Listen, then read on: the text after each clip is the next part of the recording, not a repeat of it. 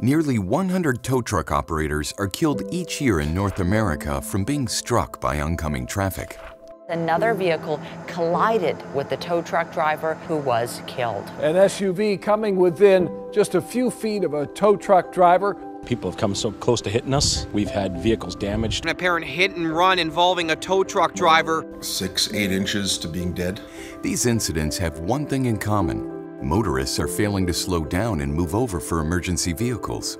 At CAA Niagara, we receive close to 100,000 calls each year, and on our busiest days, we can receive up to 1,000 calls.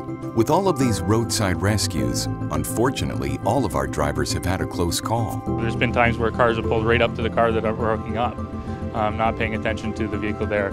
On an average 7-minute call, hundreds of cars pass by, and only 4 to 5% of those motorists slow down and move over. That's not enough. So, how can you help? By doing your part and giving our operators room to work, we can significantly reduce highway accidents. Slow down, move over, it's the law.